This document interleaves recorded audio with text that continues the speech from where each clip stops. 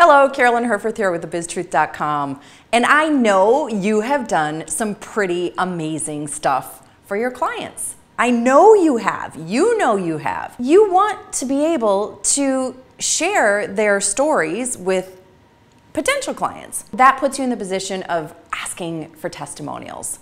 So what I like to do is, first of all, just say, hey, you've gotten some really great results. Would you mind doing a testimonial for me? I like video testimonials. So that's one way of doing it. Sometimes that's not possible. You can't get a camera crew, or the person doesn't live in your area, or the people don't live in your area. So if video is out of the question, ask them to write something. If you're gonna ask them to write something, write it for them. They've already told you what they like about you. So one of the things I always do is keep a file and sound bites that my clients say to me. Oh my gosh, Carolyn, I just sold another client. Oh my gosh, I just landed 3 more $10,000 clients. Oh my gosh. And then I just keep a file. And then when it comes time to ask for that testimonial, I'll say, I'll write something up for you, and then you can edit it and make it your own. And they're totally cool with that. So those are the 2 ways you can ask. And then here's what you do to give a testimonial, or have someone give a testimonial for you. And that is, first, you want them to describe their situation that they were in before they met you. So whatever that is, what was that situation? What was the problem that they were facing? What was the goal that they were striving for? So that's the first thing you want to do.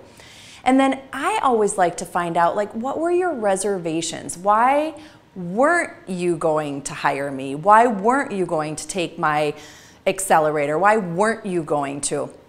So that they can talk about their potential objections. And what that does is it helps any viewer or reader be able to identify with any objections or reservations that they have.